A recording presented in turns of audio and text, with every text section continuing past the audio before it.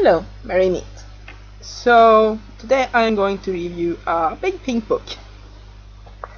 And the book I'm going to review is The Essential Guide to Crystals, Minerals and Stones. This book is written by Margaret Ann Lembo.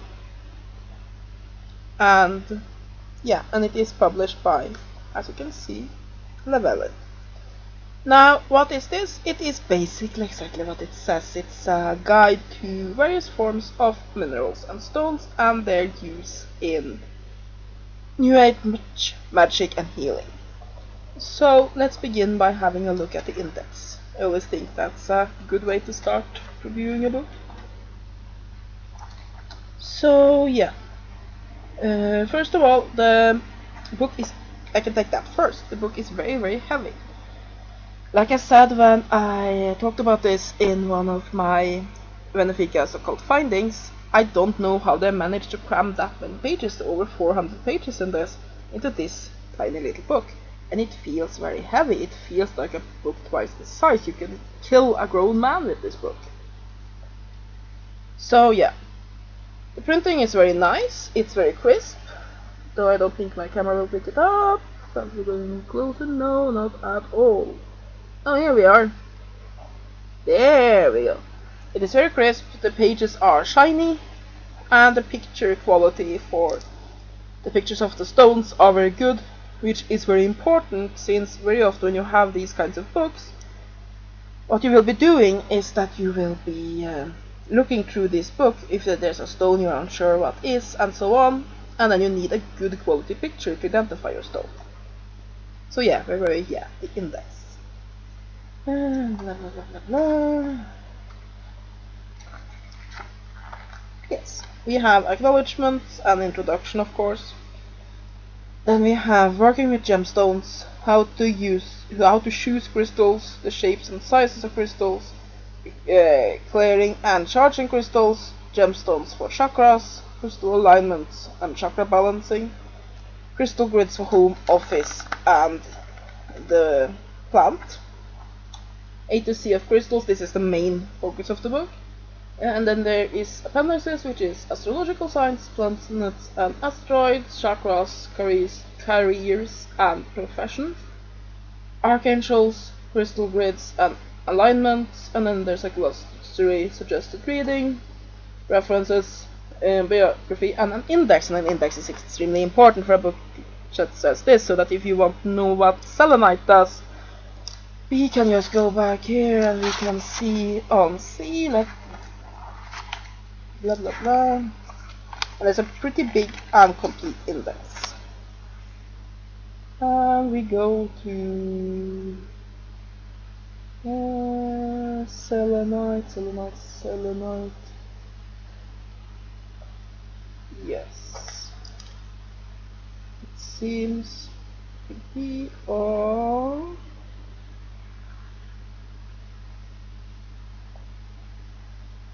page 118.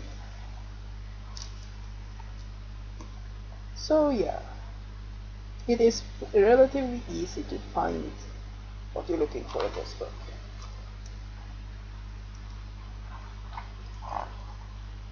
And the stones are also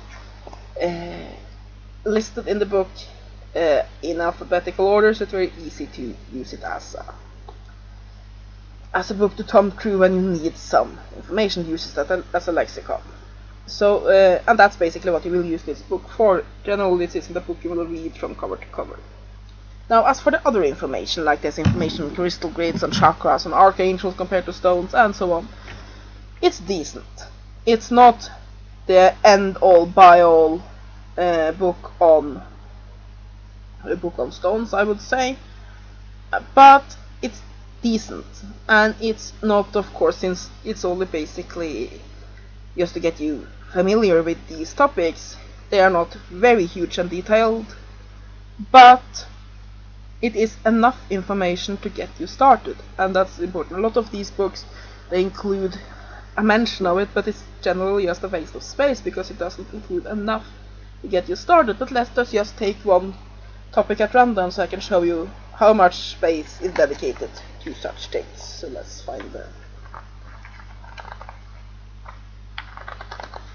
this again. And one thing I can complain about this book is that the pages are of some strange material, and it really loves itself, so that it can be, you have to rub them together a lot to get the pages separated. Anyway, let's go back to how to choose crystals. It's page 12. So basically it begins here on page 12, and the picture is also very nice. And it goes on to page 14. So yeah, that's one topic, and that actually gives you a decent information and a few various methods by which to choose your stones. And it's about the same for other that kinds of topics. Basically, it gives you enough information in a good place to start. If you want to learn more, you might want to pick up other books and so on, but it gives you enough that I would say that if you want to start using crystals for healing and for magic, then this book will get you started. It has all that you need to start practicing. So, as for the meat of the book, the crystal lexicon, is it good? Yes, it is. It's a lot of there's a huge variation of stones, and let me just find one at random here. Lepidite. So what it has one picture, as you can see here in the corner, of the stone. Often it has a picture of the stone, just both in raw format and various forms of tumbled and so on, so that you can recognize it. There's one little box that says what color it is, what chakra it applies to, what planet, what number is associated with it, what element is associated with it, what hardness it has on the Mohs scale, and the astrological sign it's associated with. And then you have some information about the stone. And then what you have affiliation, which is basically what sort of qualities is the stone affiliated with. You have spiritual uses, you have mental uses, you have emotional uses and physical uses. That basically means if you, for example, have a mental problem, you are feeling a lot of anxiety, then you might want to go and you can find a stone, and that will have the mental uses by, but it might have completely different physical uses, so that it's separated out. And then it has divine guidance, by what sort of spiritual principles this is associated with, and then you have a little blurb down here, and it doesn't show up on the camera, but it's yellow and dark yellow. Here we go, there you see it. Which is basically the scientific facts about the stones, what sort of materials it's built of. So lepidite, we can read here, is a silicate containing lithium, aluminium and potassium. It is often found with other lithium minerals such as tourmaline. Lepidite crystallizes in the monoclinic system, however it is usually found in massive form. Basically just little useful information. So yeah, this is very good, of course, since and each stone has this 2-page spread. Now, to criticize it, basically, since it has so many different, it just has one paragraph about the physical things, it has just one paragraph about the mental things and so on, which means that there's a lot of information there, but it isn't a lot of information on each thing. So for example, for emotional uses of lepidite, we can read that lepidite carries the vibration of lithium, which is used to medically to balance the emotions and limit to or eliminate extreme mood swings. With the vibration of the pink tourmaline is beneficial for opening the heart center. With this stone in hand, open your heart to love, feel the nurturing vibrations and restore balance in your life.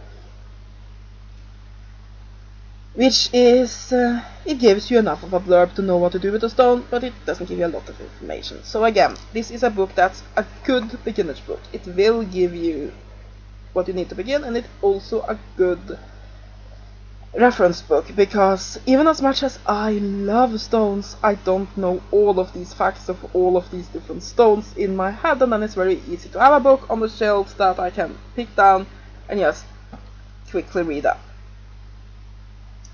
So I like that, but like I said, I would have preferred it to have some more information, and I mean it would have made the book that much bigger if they had 3 pages per stone. That would have been more useful, but as it is, it's pretty good. So yeah, I can't really complain. It does what it does. It is a good reference guide, and it is a good way to get started. So if you are wanting to get into crystal healing and crystal magic, and also to use crystals within your religious path, then this will tell you a lot. It will tell you about crystal grids, it will tell you how to cleanse stones, how to heal with them, how to use them in magic, all of the things that you might want. Now, one thing that doesn't bother me, but which might bother some people, the book is very New Agey. And by that I mean it talks about vibrations here and vibrations there, and a lot of people find that irritating. I don't. I understand what they're meaning with it, and within the context of New Age, it makes perfect sense. However, for a lot of people, the vibrations of lithium, what the fuck? And I can understand, and if you are one of those people that just shake your head at New Age, then you might not want this book, because it is very New Agey. Generally, crystal healing is considered to be quite New Agey, but this really goes far into the New Age territory. It is more New Age than what you would say classical occultism. However, I still very much like it. It has its flaws. The descriptions of stones could be more detailed, for example, but other than that, I think it's a pretty good book. I would give it an 8 out of 10. So yeah, that's my review of Essential Guide to Crystals, Minerals and Stones by Margaret Ann Lembo. It's a big book. It contains basically what you need to get started, and it is a very good reference guide to stones and basically supernatural uses of stones in general. So yeah, it's a good book that I do recommend. So yeah, and this is the back of the book. Some people want to see that as well. It just has some blurbs about the book on it. So yeah, I hope you have enjoyed the review. Have a great day, and blessed be.